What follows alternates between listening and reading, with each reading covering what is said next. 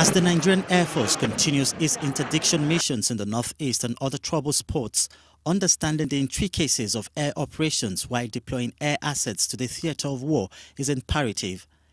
The Air War College, established in September 2016, is the highest professional military training institution of the Air Force, mandated to play a leading role in the articulation of strategy and doctrine towards developing and deploying air power during operations.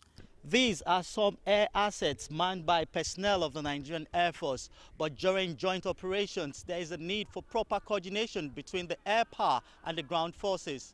That synergy is what the Air War College, Makurdi, seeks to achieve. We are particularly proud that in less than 2 years, we have been able to revitalize our armed forces for the full restoration of Nigerian territorial integrity that was once violated by Boko Haram insurgents. 22 group captains, 5 wing commanders, a lieutenant colonel from the Nigerian Army, and 2 commanders from the Nigerian Navy were inaugurated in November 2016 for a 6-month training at the college. They have been equipped, they have been given all that is required in terms of understanding the issues of logistic support for air operations, the issues of integrating whatever you are doing with what the other services are doing, issues of coordination, issues of interacting with the community where you are operating.